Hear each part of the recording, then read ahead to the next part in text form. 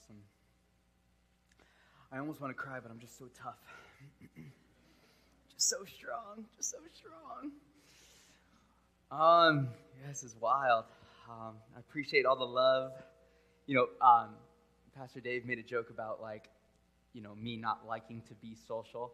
It's a real dilemma for me, actually.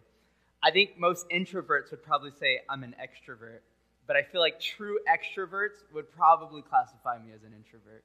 It's the constant battle of my life, but I do love people. I'm super thankful for all the love we've been given this morning. It means so much to me. I woke up this morning and I was like, dang, this is like my last, my last Sabbath here for a while. It's wild to think about. I walked in the office the other day.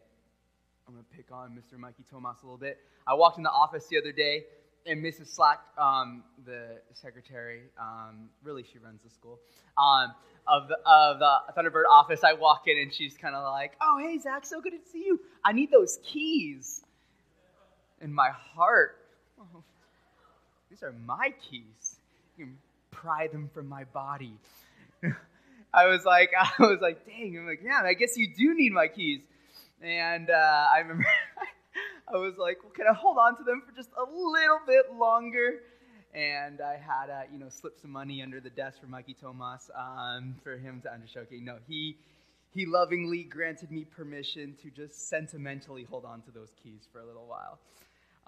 But it's been a super awesome opportunity. As we prepare to leave, it's just so crazy. It's just, I don't know, still hasn't hit me yet. It's like slowly hitting me. When I got this thing, I don't even know what this is, a shovel. I've never used a shovel in my life. But I wouldn't even know how to use this. I'm going to have to go to university YouTube. Hopefully there's a class at seminary on how to shovel snow. I'm just so used to this Arizona weather. I'm gonna wear that shirt every day. I'm never gonna wash it. I'm just gonna wear that Arizona shirt every day. Always represent proud Arizonian, proud of our 120-degree weather, and our sometimes rain that we get. But I'm super thankful for the opportunity to speak one last time before we leave. Now, for those of you who have moved before, you probably know how frustrating moving could be. As a matter of fact, I just spoke to Sarah Lynn's like, yes, amen. I just spoke to some friends recently who moved down here, and, they hired a moving company to move all their stuff, and they had a difficult time getting all their stuff down here. And I think just the whole process of moving has got to be absolutely crazy. And as I begin, packing, as you pack, you just discover all the random stuff you, don't need. You realize, how much stuff you accumulate over time that's completely unnecessary. Amen? It's wild. I found homework assignments for my first year of teaching here. I don't know why I held on to those assignments. They're just there.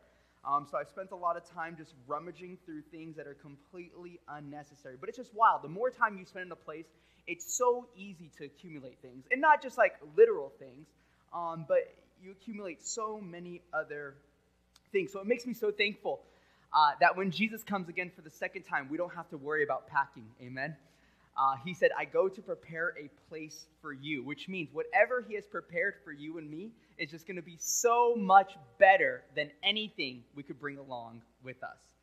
I remember growing up, I'd go over to my grandma's house, and I remember never really worrying about how to pack anything, because grandma had everything. She had the food. If I needed clothes, she'd go buy me clothes. She had the money. She just took care of me. So I'm so thankful that when we make that transition into heaven, we don't have to worry about any of those things. There's this book, compilation called Heaven. It's a compilation of Ellen White's, and in there she describes this experience of first stepping into heaven. She said, we try to call upon our greatest trials while we were there, but they look so small compared to everything that surrounded us. The far more exceeding and eternal weight of the glory that surrounded us, that when we tried to recall our negative experiences while on earth, we had difficulty speaking about them. All we could cry out was, Alleluia, heaven is cheap enough. Meaning everything they experienced during the transition while here on earth to be able to get there, what she saw, she said, did not compare to what she experienced while there. I remember growing up, it was like going to Disneyland. The moment you step into Disneyland, like all your cares, sometimes seem to melt away when you're a kid because you don't have to worry about anything. And when she was there, she said it just kind of all melted away. Well, I was preparing for this message. I was packing at the same time because I can never work on one thing at a time. I always have to work on like multiple things at like all different times, just how my brain works.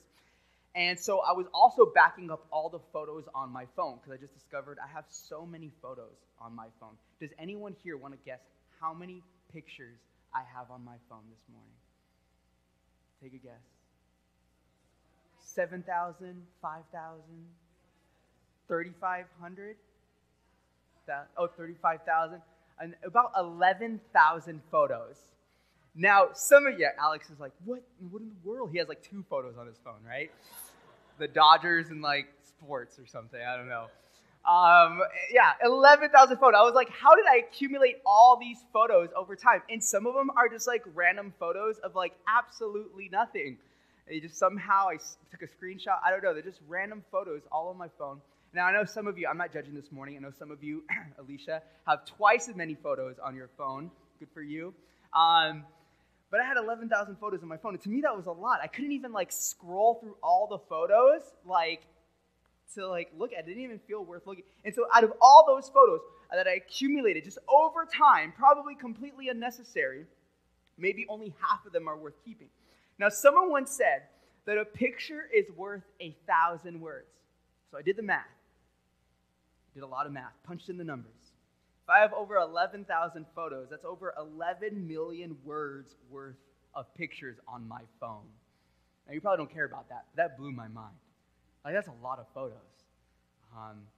So I did some more math because I want to write a book one day. And so the average book is between 90 to 100,000 words. And fun fact, you don't need to know this. This is a fun fact, though. Did you know that all the bestsellers every year, the amount of words that are in those books gets less and less and less? Our attention span to read more is slowly shrinking. It shows in all my students. It's showing. Did you read that book? No, I didn't read that chapter. That chapter's 2 pages long. I have so many other things going on. So the average book is between 90 to 100,000 words. So if I could somehow convert those words into a book, that would be over 110 books I could have published.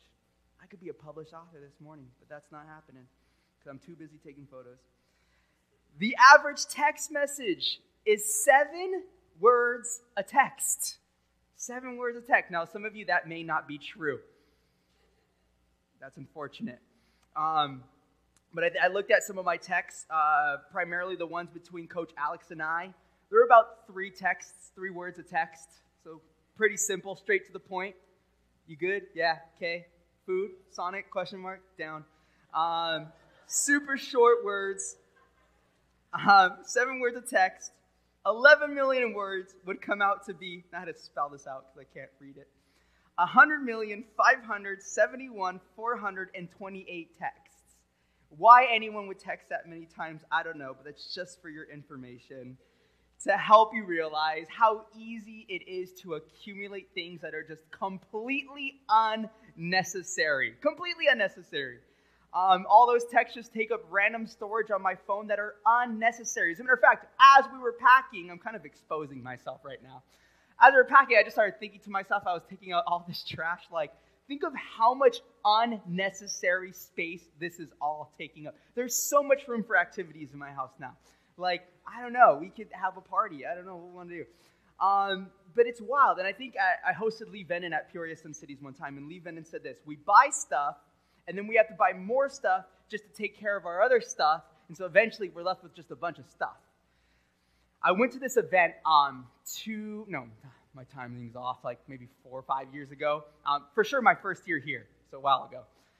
And it's called Catalyst West. It's a Christian leadership conference, and when Pastor Ben was here, he took a group of us out there, and it's a Christian leadership conference for Christian leaders, and they bring in all sorts of speakers from all over the world. They got the CFO of Apple there to speak about finances and leadership, and They had this one person who I really liked because I just think the idea is genius.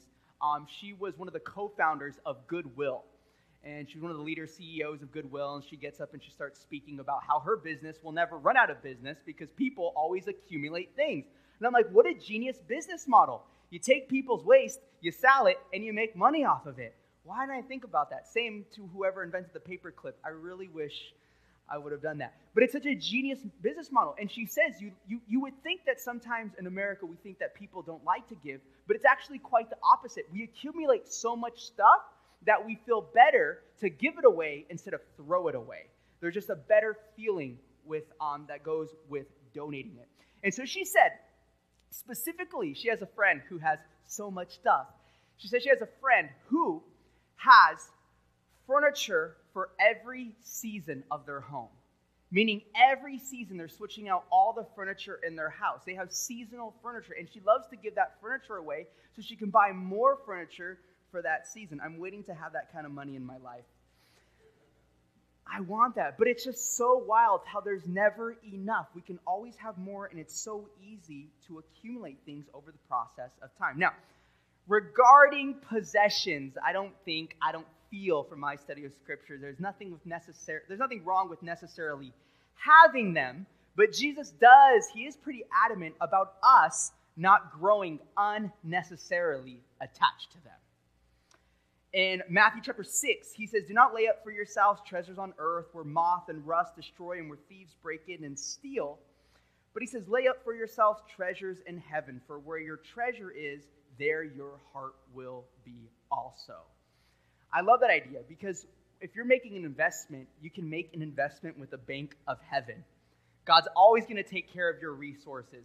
He knows best how to invest it and how to use it. So that way when you get there, you can enjoy all of it. There's nothing wrong with enjoying things here, but it's so easy to accumulate and to form unnecessary attachments while here that don't prepare us for the journey of where we're going. So this morning, I'm going to be in Genesis chapter 19. You can follow me in your Bibles to Genesis chapter 19. And I'm just talking about transitioning well. It's an idea that's been on my heart recently as I get ready to leave from here. And it's just one of those things that's like, really, really hard.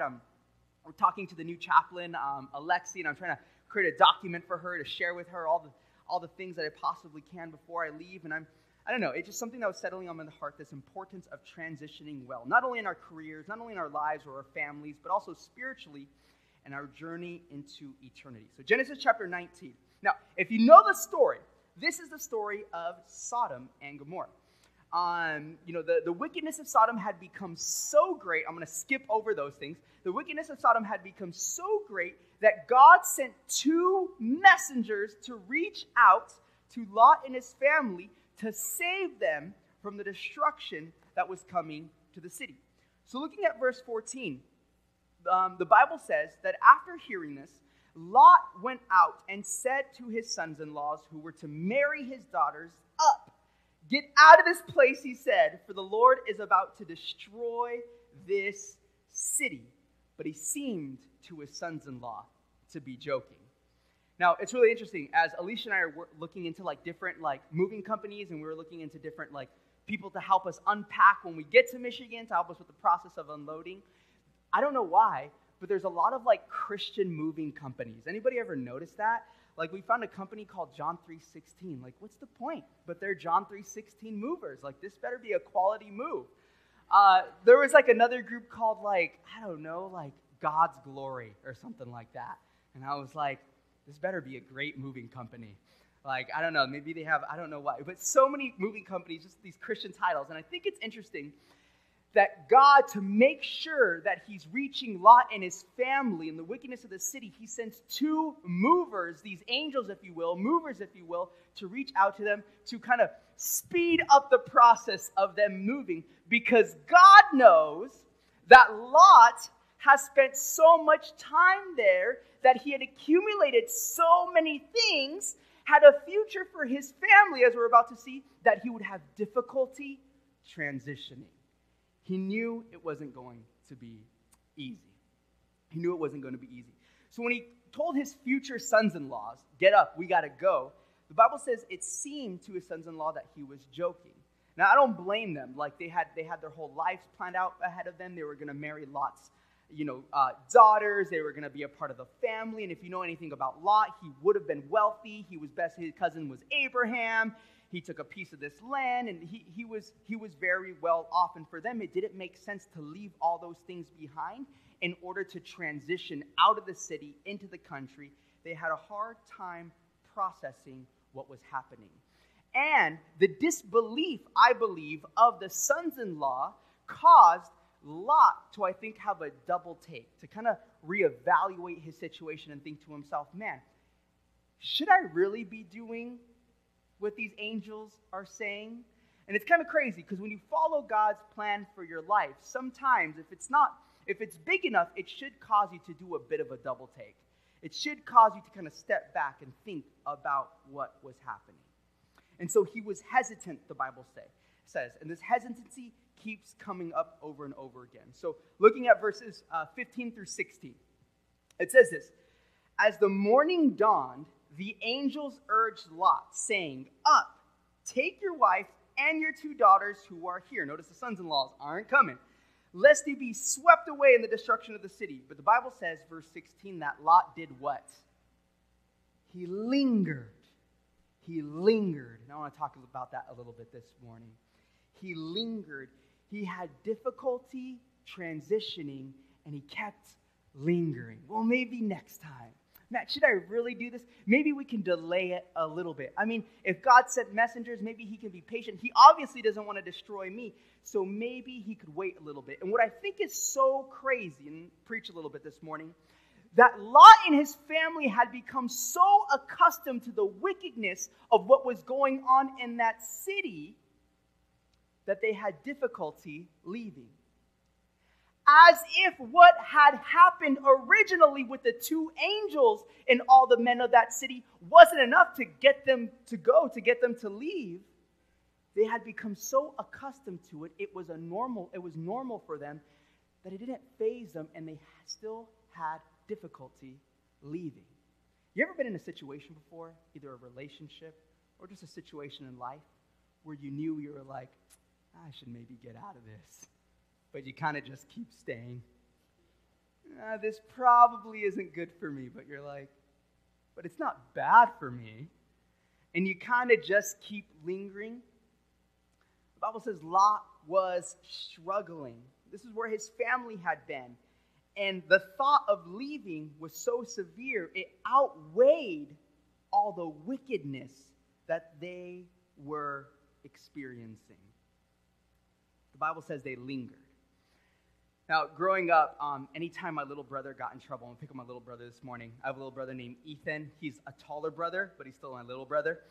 So he's taller than me, but Ethan, anytime he got in trouble, man, this guy would throw a fit. It would be crazy. My dad would be like, Ethan, go to your room. Now, funny story. Has nothing to do with what I'm talking about this morning, but it's funny. My brother, growing up, he swore he was a vegan. Like, at the age of, like in the 3rd and 4th grade, he swore he was a vegan. And the reason why he swore he was a vegan is because he did not like my mom's cooking. Now, I love my mom's cooking. My mom's from, my stepmom, she's from Sinaloa, Mexico, and she cooks bomb Mexican food. So every night, I see a head nod, amen. Every night, I was feasting. I was enjoying what I was eating, but my brother was just so picky. And I was like, you ungrateful little kid. And so my dad had it one evening, and he's like, you know what, Ethan, And then Ethan was like, I'm tired of peanut butter and jellies. I was like, I thought you were vegan. Ethan didn't want that. And so I remember it was just a big fiasco. And my dad goes, Ethan, go to your room. And this is what Ethan would do. Ethan would linger. He'd do one of these. He'd be like, all right, I'm going to my room. Ethan, go to your room. He'd do this. We're like, Ethan, I'm going to punch you. Go to your room. He'd just do this. He would linger. He didn't want to go up to his room. He didn't want to leave his family and what was happening. So sometimes we just get so annoyed, we'd pick him up and take him to his room for him. We do the service for him. And the Bible says that Lot was doing the same thing. He kept lingering. Verse 16. So the men, the angels, had to seize him and his wife, the 2 daughters, by the hand, the Lord being merciful to them, and bring them out and set them outside of the city. Meaning, Lot had such a difficult just time leaving that God had to I don't know how to make this any more clear, buddy. I'm going to hold your hand, Lot, and you're going to follow me, okay? Has to pull him and his family outside the city. If it wasn't for God and his mercy to do this thing, maybe Lot wouldn't have been there for the rest of the story. He has to do that for Lot and his family. One of the first things I want to share this morning is sometimes in our lives, God removes us from situations that are not good for us, without us even knowing it. Maybe in the moment we hate it, in the moment we don't see it, but oftentimes God in his mercy looks down on us, seeing what's best for us, removes us from a situation that wouldn't be good for us. And he had to do that for Lot and his family because he knew in order to transition him into the next thing, he had to move him, take him away from the city. When my family moved from Vegas back to Arizona, I remember my dad, he was smart. He never told us we were moving. I came home one day, and there was a big for sale sign outside our house. And I remember I walked in, I was like, Dad, what's that? And he's like, well, you guess, you take a guess, yeah, we're leaving. And I remember that wrecked me because I remember thinking, like, the injustice. How could you, do this to us? Just make this decision for our entire family to just, up and move us. Why would you do that to us? But looking back, had my dad not made that decision for us, I wouldn't be where I'm at today. I wouldn't have attended Glenview Adventist Academy. I wouldn't have gone to Thunderbird Adventist Academy. I wouldn't have gone to Camp Yavapines where I met Brennan Parfit and where God was able to reach me. None of those things would have happened to me had God not in his mercy moved me. Had God in his mercy not done that thing for me. So sometimes we have to be open to the idea of where God is leading, where he might be taking us because that might be the next step in our spiritual journey. Jumping down to verse 17, the Bible says, after the angels had brought Lot and his family out of the city, one of the angels had warned them, saying this, escape for your life, don't even look back or stop anywhere in the valley, escape to the hills, lest you be swept away by what was coming. He says, don't even look back, run away, and the rest of the passage goes, that Lot even had to negotiate with the angels. He says, I don't want to go into the country because I don't know, I don't have time, I haven't been prepared to live in there. Destruction might come upon me. The city's closer. And so what we see is God constantly being merciful with Lot as he's transitioning. George Millar was talking about this morning in Sabbath school. Aren't we just so grateful that God is patient with us? God is so patient with us. He grows with us. He goes with us. And so God is so patient in this instance with Lot and his family. He understands that they're having difficulty with moving, but God is trying to get their heart to, come along with them in this experience. So he concedes in all these different areas. Yes, you can move to the city instead of the country. Man, you're lingering. I'm going to do the move for you. I'm just going to do it for you. I'm just going to help you. And he says, just don't look back. Just keep on going. Don't look back. Keep on going. Jumping down to verses 24 through 26. The Bible says, the destruction came on Sodom. And God overthrew those cities, the valley, the inhabitants of the cities, and what grew in the ground around them. But Lot's wife, behind him, looked back, and she became a pillar of salt.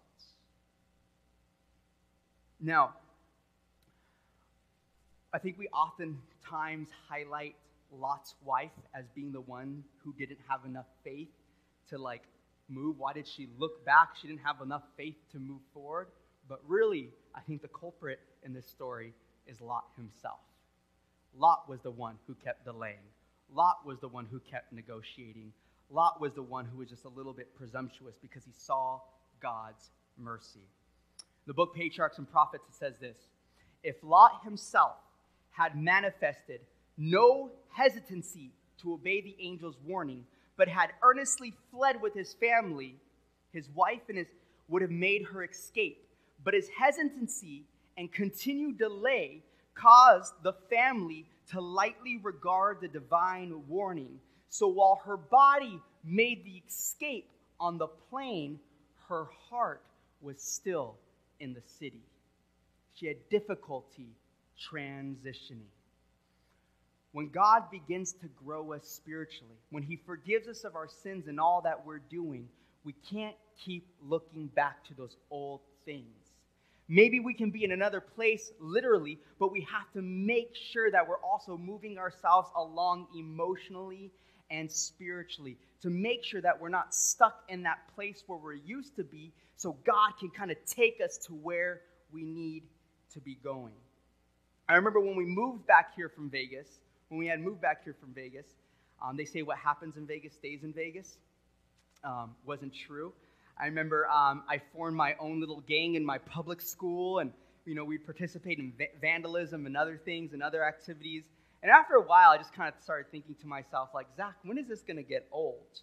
And I remember one scene specifically. I was at home. I saved up all this spray paint, and I kind of snuck out of my house. And I was going, and I was spray painting a wall. I was doing some graffiti. And I remember just in the process of doing it, I was like, man, why am I still trying to live the same way? Like, I've completely moved. I'm in a completely different city. I'm in a completely different state. But why do I keep trying to do the same old things? There's got to be something new for me. And so oftentimes, after God saves us, it's so easy to get stuck in this old way of living, and we keep doing these same old things. But we need to make sure mentally and emotionally we are also transitioning. Time and time again, we see in Scripture, God frees the Hebrew slaves, frees them from their captivity, but they constantly complain. But it was better for us where we used to be, and so God would have to lead them back into captivity just to remind them of the conditions he had rescued them from time and time again. Literally, Israel was in slavery, flees them from Egypt, and they want to go back to Egypt where things used to be. They saw God kind of conquer the Egyptian soldiers. They saw God kind of take out Pharaoh, and yet they want to keep going back to those same things. They were stuck in that other place. While they had moved on physically, they were still stuck in Egypt mentally and emotionally. They had difficulty transitioning from moving on to growing.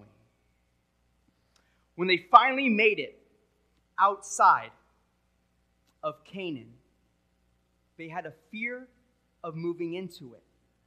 They had spent all the time focusing on where they used to be, that when the opportunity came for them to do a new thing, to grow into a new opportunity, they were too fearful because they hadn't even been preparing for that thing like Lot and his family. My last point this morning is we can't let the fear of what could be prevent us from stepping into the life that God wants for us. We have to move boldly. Isaiah the prophet reminded of Israel of how far he had brought them and of the plans he still had for them when he said this. Thus says the Lord, I was the guy who made a way in the sea. I made a path in those waters. I was the one who brought forth the chariot and the horse, the army and its warriors. I was the one who covered them up and laid them down. They cannot rise ever again. They've been extinguished. They are no more.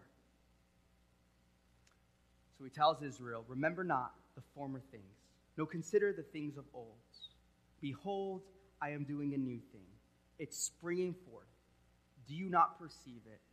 I will make a way in the wilderness and rivers in the desert. In our spiritual journey, as we prepare for eternity, what does Paul say?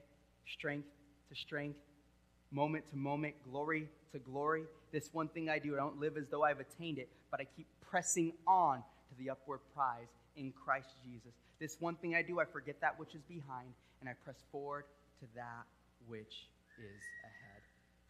God always has things in store for us. It's just our responsibility to make sure that we are aware in the process of transitioning.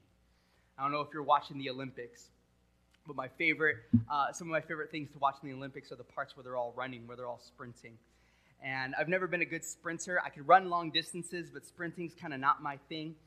And they say one of the things, regardless if you're sprinting, you're running long distances, they say the one thing you're never supposed to do is look back. Because the moment you look back, it slows you down. And you're at risk for the other person passing you. Or like I saw a clip where a biker was kind of finishing his race early, and he had thought he had it. He had hands up in the air, and the guy that was in back of him, more hungry for it, was biking and passed him and overcame him. Hebrews 12, verses 1 and 2 says, laying aside everything that sets us back, fixing our eyes on Jesus, and running this race is before us, we need to keep Christ right in front of us as we keep on moving. Let's pray. Father in heaven, Lord, this morning we want to accept your challenge, Father, of transitioning. It's so easy to accumulate through the process of time a way of comfortable living. It's so easy through the process of time to get used to a certain way of living that we become so conditioned to our surroundings that it becomes normal, and we linger because we're fearful of the future. But you've gone before us. You'll take care of us. Father, it is our responsibility to make sure that we are transitioning in every area of our lives. So this morning, in whatever capacity, maybe you need to move us on from something. Maybe it's time for us to mature in a certain area. Lord, whatever it is, help us to be able to be aware of what you're doing and to transition effectively into what you want for us today. We pray this in your name. Amen. Thank you so much for joining us this morning at the Scottsdale Thunderbird Church. We pray you guys are blessed and have a great Sabbath.